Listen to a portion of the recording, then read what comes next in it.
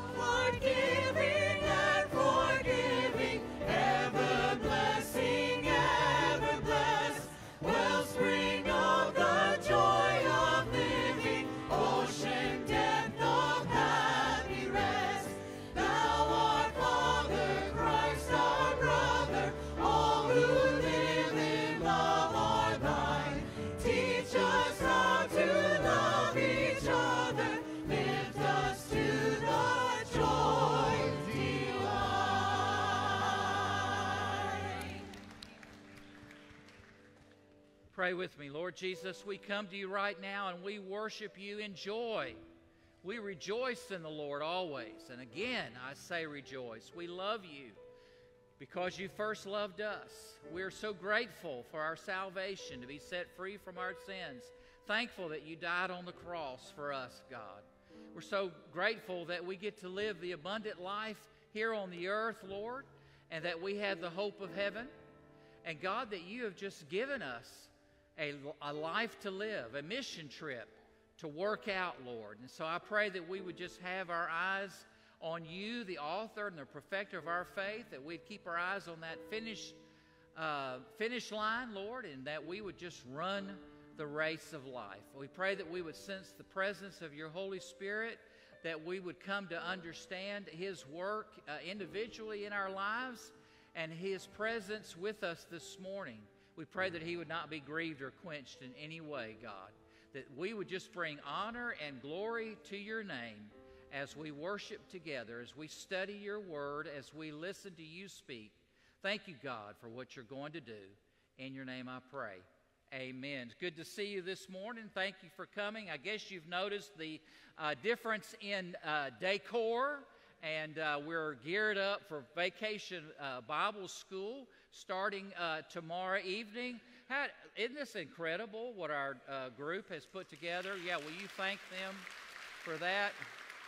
Everywhere you go that the kids are going to be this week, you'll find elaborate and wonderful decorations. I hope that we've been praying for quite a while now, and the day is here. I hope that you've been urgently praying and asking the Lord to bless our week like it's never been blessed before. We'd love to see children come to know Jesus as their Savior and for them to advance in their spiritual development. So looking forward to that. So you be sure and be constantly praying for this event, and invite. Did I say invite? This afternoon. Now's the time to invite people that you know, their children, to come and be a part of this great week together. And then men, I want to mention to you, here in a couple of weeks, it's going to be Father's Day, and we're going to all eat breakfast together and study the Word together. So you be sure and come at 9:45 and meet us over at the gym, and we'll enjoy that fellowship together. So good to have guests with us today. We have a little spot on the back of our worship guide. We'd love to have your mailing address, your email address, so we can let you know about future events. You can also, if you're a guest, text guest to 903-296-3135. We're going to stand together and greet each other and greet our guests. Let's do that right now.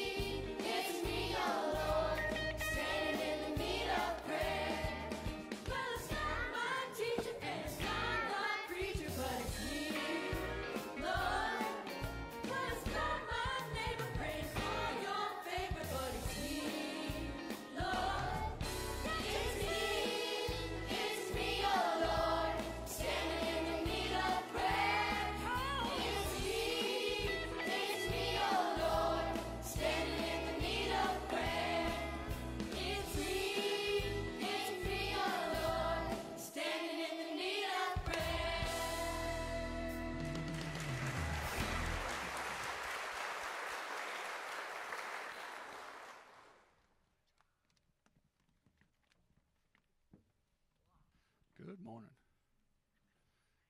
Good morning. I think I'm on the right one.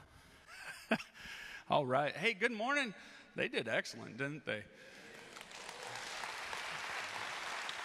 We got more of that energy coming up all week. You know, the decorating team, everybody, this has been great. And as you can see, we wanted you guys to be immersed in this with us. And we want you to be immersed in prayer with us this week. And so I'm gonna pray specifically for Vacation Bible School right now. So if you join with me, Lord God, we just thank you and we praise you. Lord, for months we've been thinking about this week so that we can be an outreach to our community and to our kids so that they can draw closer in a friendship with you, Lord. And these kids have been practicing for months. Our leaders have been rehearsing for months. And all the preparations lead up to this week, Lord God, so that we can serve you to our community, so that we can be light and salt to those that don't know you. So, God, let the hearts that are coming this week be prepared to be receptive to your message, God. Let the energy and excitement for every one of our leaders to last throughout the week, because it's going to be long days, God, and we just know that you are sustainer and that you are going to provide that energy for us. So, God, we just thank you and we praise you. But, Lord God, let you be glorified most of all out of anything going on this week, and that the name of Jesus be proclaimed off of every lip that comes walking through these doors. So, God, we just thank you and we praise you for everything that you're doing in our lives, and it's in Jesus' name we pray. Amen. God answers prayers. We can take anything to Him. Sweet hour of prayer.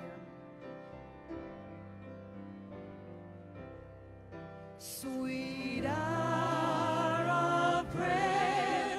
Sweet hour of prayer that calls me from a world of care, that meets me at my Father's throne.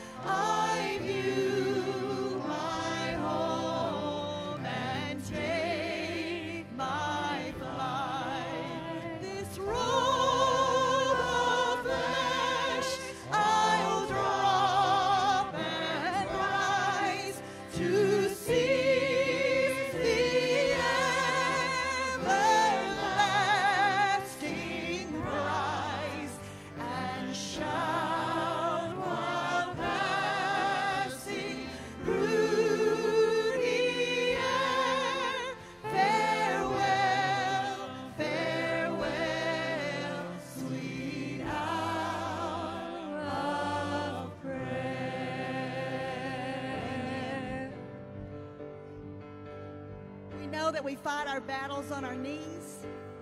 If there's something you need from the Lord, just go to Him and ask Him. When all I see is the battle, you see my victory.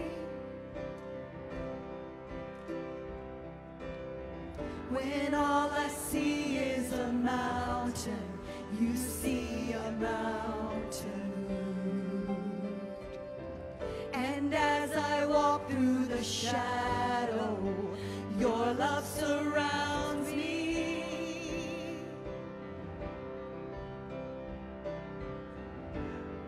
There's nothing to fear now, for I am safe with you.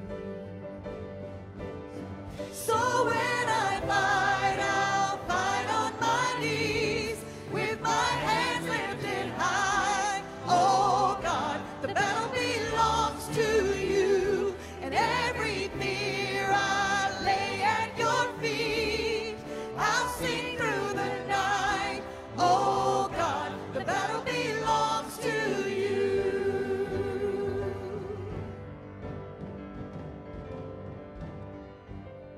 And if you are for me, who can be against me?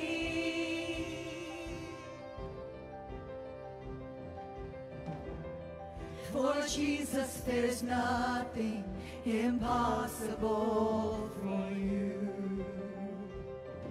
When all I see are the ashes, you see the beauty.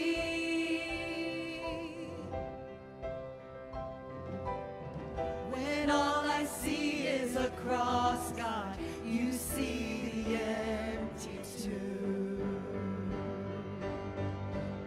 So when I fight, I'll fight on my knees with my hands lifted high.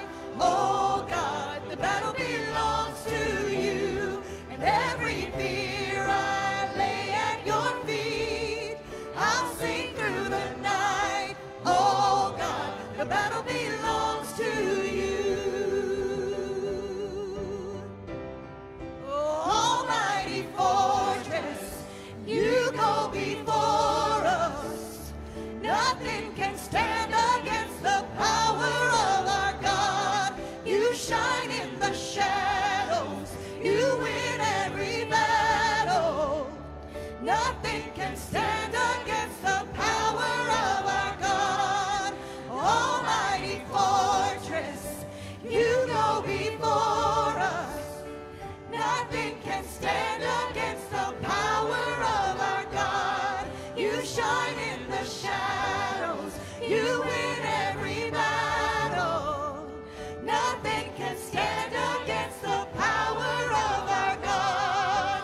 Almighty fortress, you go before us. Nothing can stand against the power of our God. You shine in the shadows. You win every battle.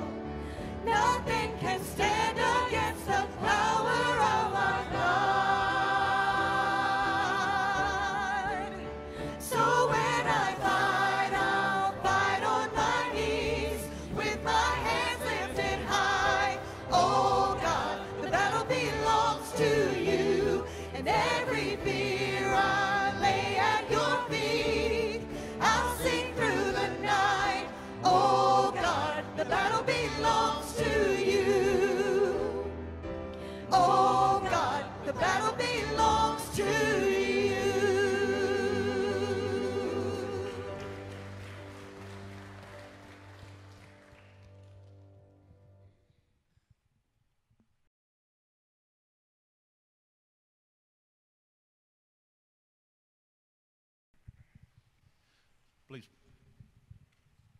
Please bow with me. Oh, dear Heavenly Father, we thank you for this day. We thank you for the opportunity to come into your house and worship. Thank you, God, for all the talents in which that you have given each and every one of us. Thank you for the example that our choir gives to us each and every week. Thank you, Lord, for those that volunteer and do things that we may not see, but without them, they wouldn't be concluded. And with all these things, we do them to satisfy you. And may we worship you each and every day. Be with us as we go through the week. Give Brother Mike the words that will reach out and touch us and prepare us to take our stand against the devil's schemes. Father, I thank you for the work that each and every one of these people that have done, that have volunteered for the Vacation Bible School. May you be with them. May you give them the energy, the patience, the courage to go forward, to make it throughout the whole week. May they bring a word in which that it touches the hearts of some of these young children. May they look unto you, and may they want you to be a part of their life, and may they want to be a part of your kingdom. Take this money that we take with our tithings and we give unto you. May you use it to further your kingdom and to broaden the horizons of the world. For it's in your Son Jesus' name I pray. Amen.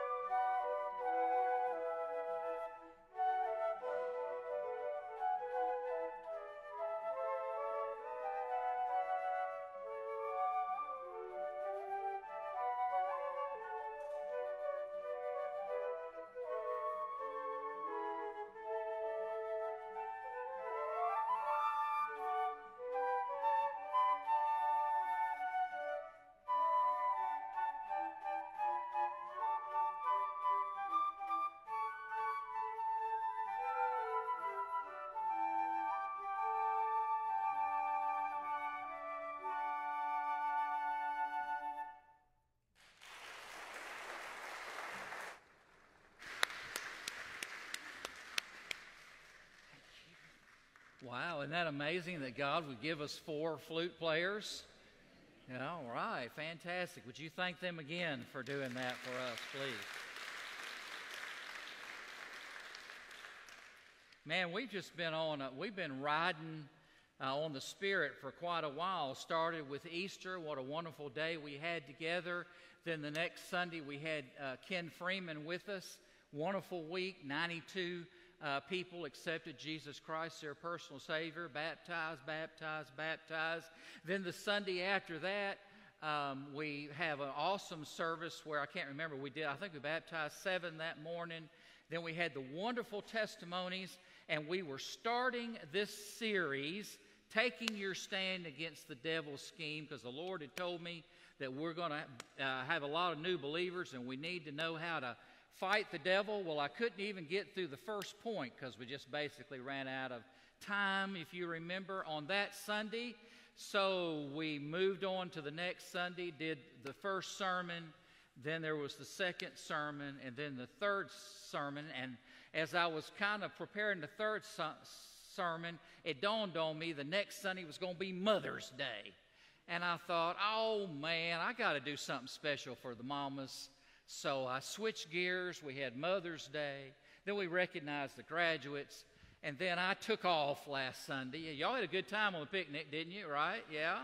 All right. So you probably completely forgot that we hadn't finished this series. But we are finishing it today. Take your stand against the devil's scheme. It's the most important sermon of the entire series. It's the most important sermon that I could ever preach.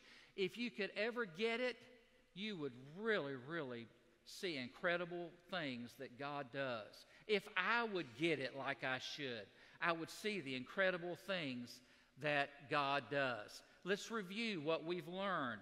We've learned that we need to know that we have an enemy named Satan or Lucifer, the devil, and that he wants to steal the seed of the Word of God. He wants to distract you from the mission.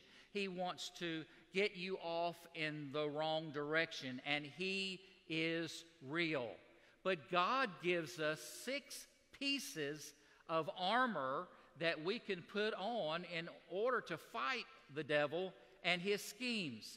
The first one is the belt of truth. It's what holds everything together.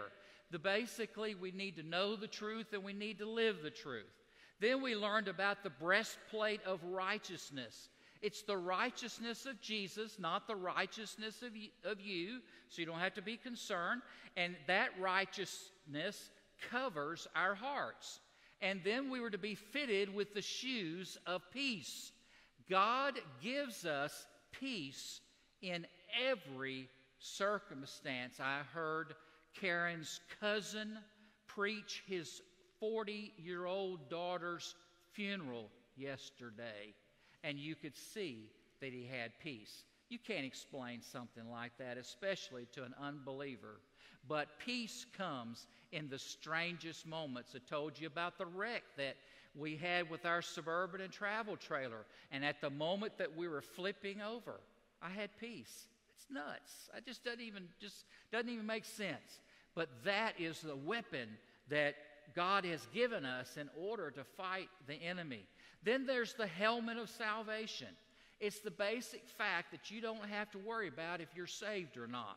Okay? You can have the assurance of your salvation, and it protects your head. It protects your thinking, your mind, your will, your emotions.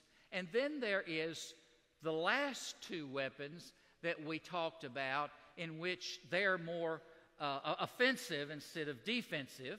There's the shield of faith, where you fight off those fiery darts of Satan. I'm going to tell you what, just when you least expect it, he's going to shoot a dart at you, and you need to have faith. We need to live by faith. We need to walk by faith, not by sight. And then there is the sword of the Spirit, which is the Word of God. Study it, meditate on it, love it, memorize it, live by it. Don't try to change it and adjust it to what you think. You let the Word speak to you, and you adjust your thinking to what the Word says. So now, we are dressed for battle. So the question is, what's our job? And we're going to read it in our passage today. Let's stand together. Ephesians 6, starting with verse 17. Take the helmet of salvation and the sword of the Spirit, which is the Word of God, and pray in the Spirit on all occasions with all kinds of prayers and requests. With this in mind, be alert and always keep on praying for all the Lord's people. Pray also for me, that whenever I speak, Words may be given me so that I will fearlessly make known the mystery of the gospel, for which I am an ambassador in chains. Pray that I may declare it fearlessly as I should. So our job is to pray in the Spirit. Another text I want you to look at is Romans 8, verse 26 and 27. It says, in the same way the Spirit helps us in our weakness.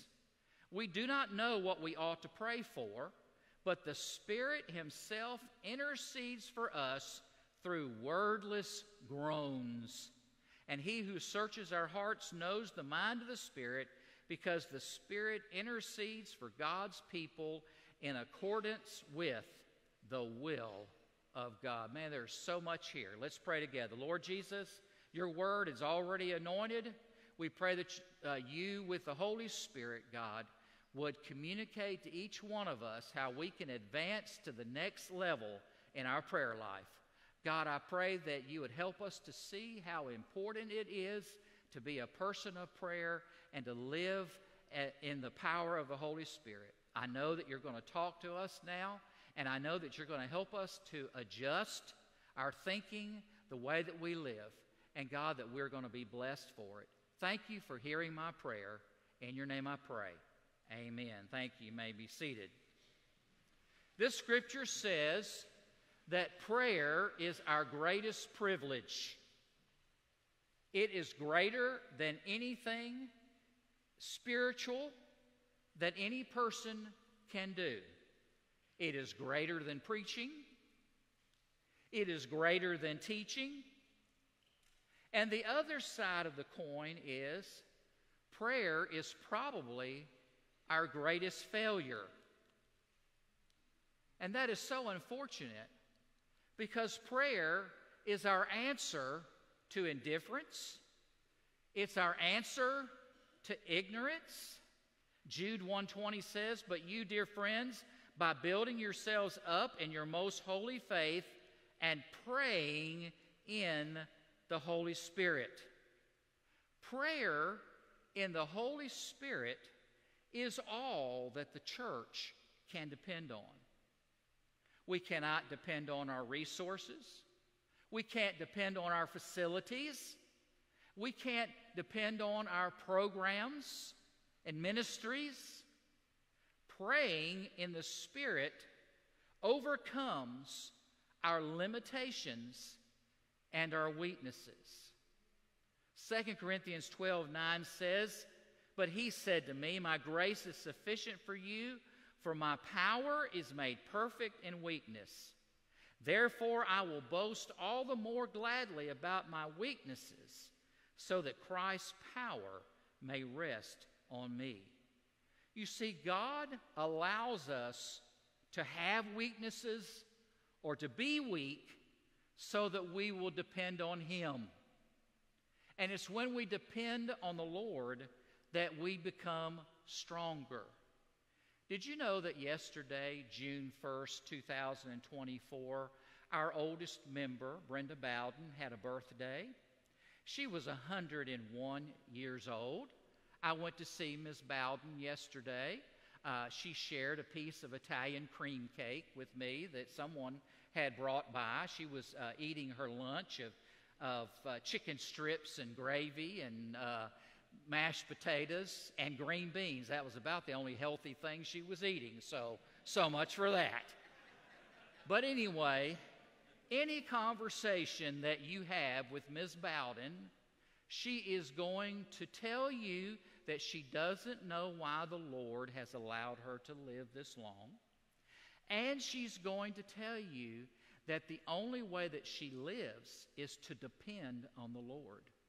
And that it is the Lord that carries her and helps her. Her health has been failing in the last couple of years. Her mind is just failing just a little bit, repeats a little bit. It's not real bad. But anyway, she's obviously at 101 going down, finally, you know. She's been real spry all through her 90s. But anyway, you know how it is, you know. Some of us have got the T-shirt, you know, when the health fails and things don't go the way we're used to them going. We've got to adjust. And the only way that Ms. Bowden has adjusted is by depending on the Lord. It is the Holy Spirit that helps us in our weakness. God wants to deliver us from self-sufficiency. You do not have to depend on yourself. You don't have to pull your bootstraps up and all of those sayings that we have, like that. We are partners with God in what He is doing in this world, and it's the devil who wants us to think that we are indispensable. Either he will use you, he will use me, or he'll use somebody else, but he'll find a willing vessel, and He's created plenty of them out there. The Holy Spirit wants to speak through our minds. He wants to use our eyes. He wants to use our intellect and our gifts and our talents to His glory. So I believe the first thing that I want you to consider for your thinking this morning is that Spirit-led prayer is the only way that we will be encouraged to pray. Look at verses 5 through 8 in our text that we read earlier. Those who live according to the flesh have their minds set on what the flesh desires. But those who live in accordance with the Spirit have their minds set on what the Spirit desires. The mind governed by the flesh is death, but the mind governed by the Spirit is life. Now, which one do you want? You want death, you want life. And peace, by the way, life and peace. The mind governed by the flesh is hostile to God. It does not submit to God's law, nor can it do so. Those who are in the realm of the flesh cannot please God. It's just like another passage that I've memorized. Apart from Jesus, I can do nothing. If you're in the realm of the flesh, you cannot, underline the word cannot, please God. The flesh has no desire to pray. It is apathetic to prayer. Right? You know that.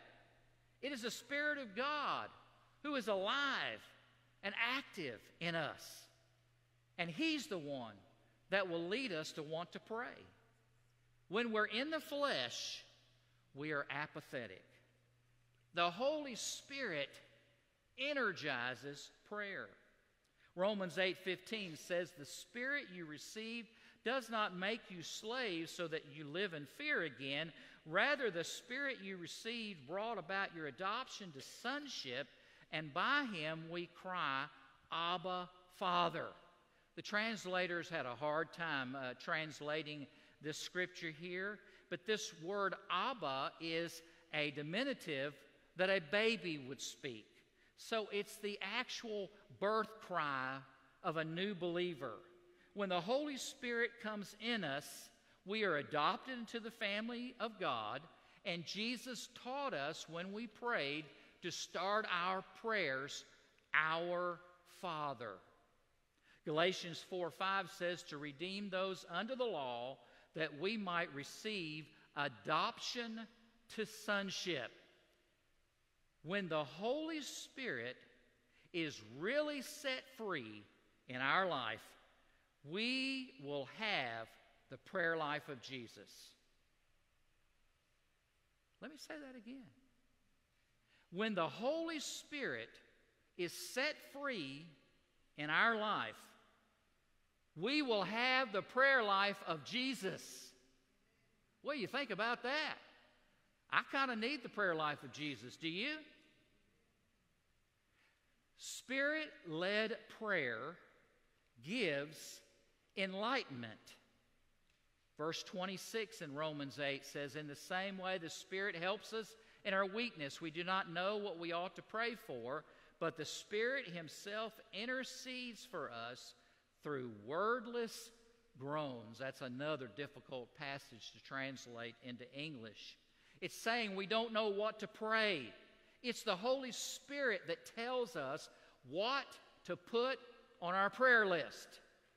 I don't know about you, but, it can be a bit overwhelming sometimes on figuring out what to pray for or what to pray about. If someone who is Spirit-led says they are praying for me, what a privilege. I have lived off the prayers. So many people I can think of right now that are already in glory, but other people that are living today who have me on their prayer list, and they are Spirit-led. The Holy Spirit leads them what to pray and how to pray for me. You've got people like that in your life too. What a privilege it is. And in order for our prayers to be effective, we have to be selective. Only put on your prayer list what the Holy Spirit tells you to put on your prayer list. The Holy Spirit will lead your prayer, and He can make our selective prayer effective. Look at Romans 8:27. It says, "And He who searches our hearts knows the mind of the Spirit, because the Spirit intercedes for God's people in accordance with the will of God." What is that saying? The Holy Spirit takes our prayers and transforms them according to God's will. Do you think that it ever crossed my mind the day that I bought a lot on Lake Gilmer, that it would be over 2 years later and we'd still be trying to bring a house on that lot? And it's been quite the topic of conversation, both in my face and behind my back, I'm sure. But I know that every time we visit, you know, the question is, how's the house coming? What stage are you on? Or, you know, whatever it is. I hope that you have noticed that Amy and I are not too worried about it. For some reason, it's a part of God's plan. I don't know why. I can't answer it, you know. I try. I guess when I get to heaven, I'll know, you know. I don't know. But we're okay with it because it must be a part of God's plan, because I've done everything humanly possible and we have prayed about it urgently, and that's all I can do. But you know what? God's plans are best.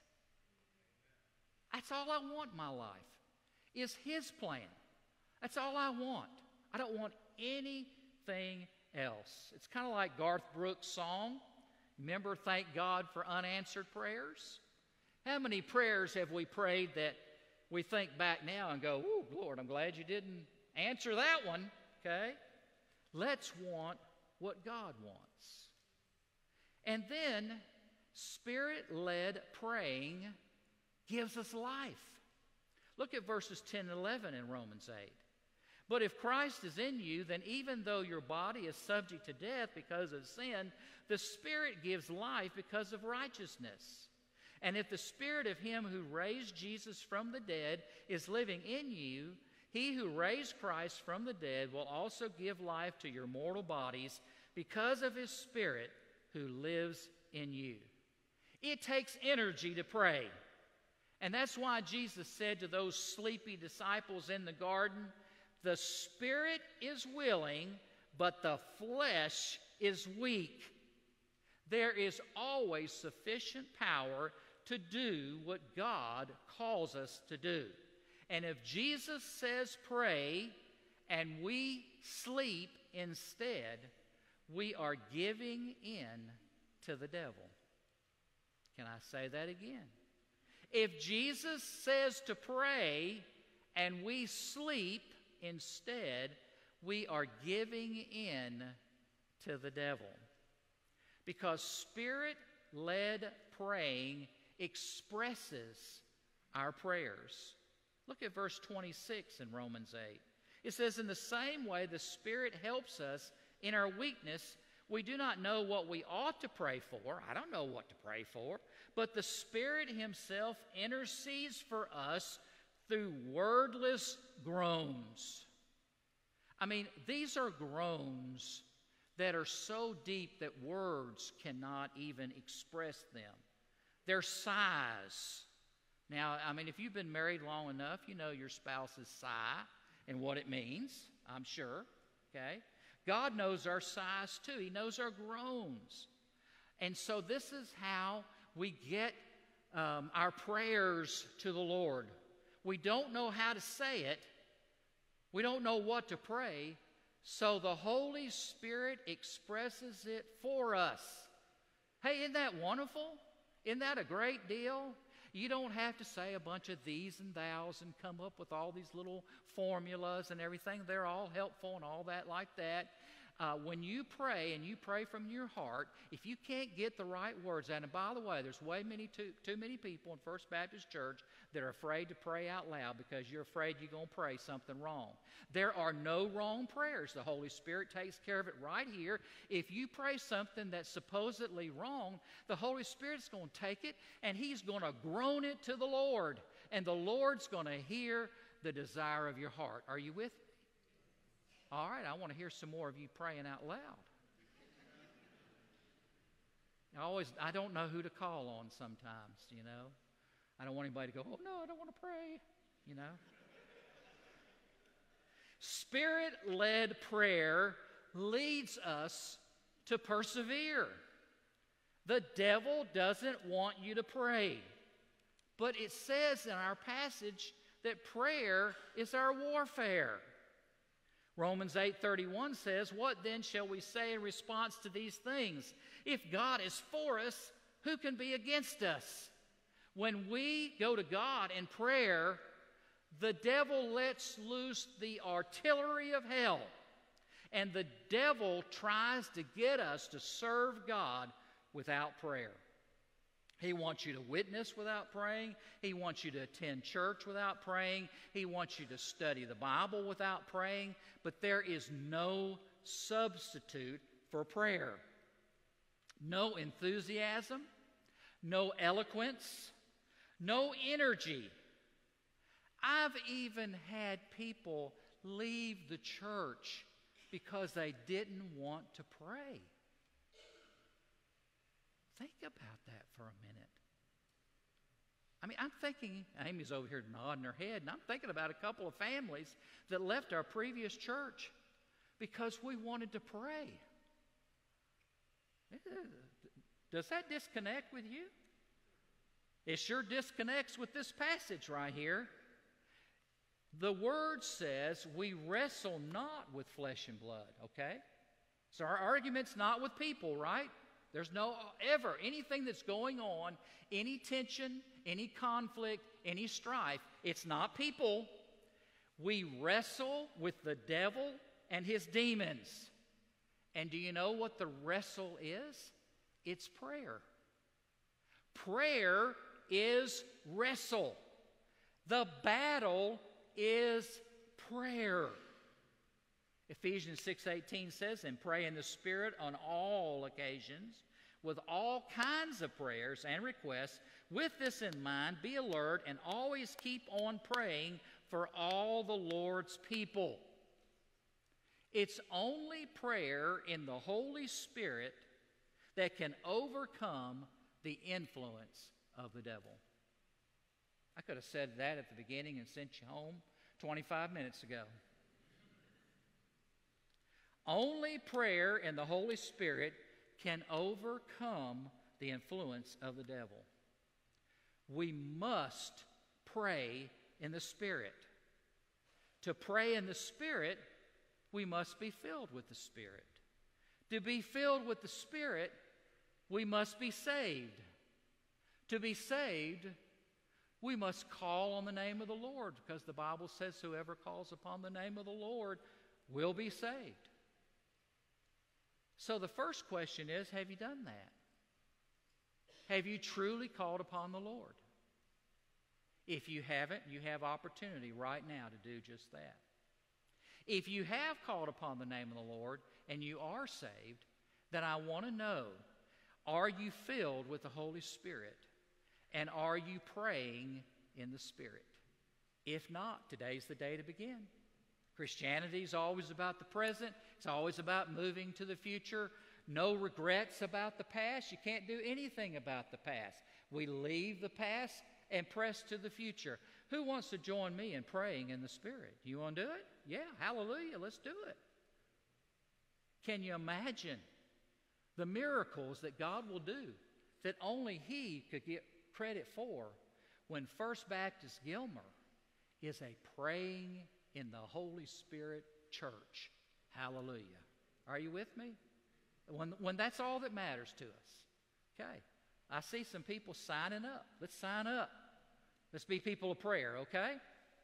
Pray with me. Lord Jesus, thank you, God. Oh, I just sense your Holy Spirit doing and moving and working and doing so many things in us.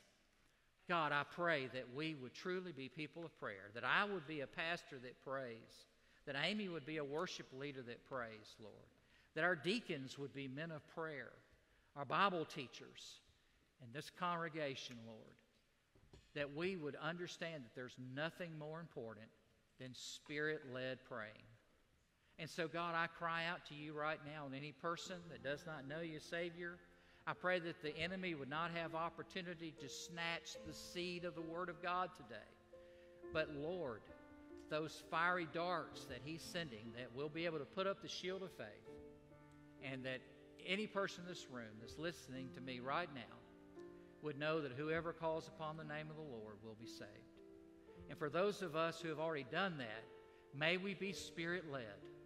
May we be led by your Holy Spirit and approach our relationship with you and our relationship with others in humility, God.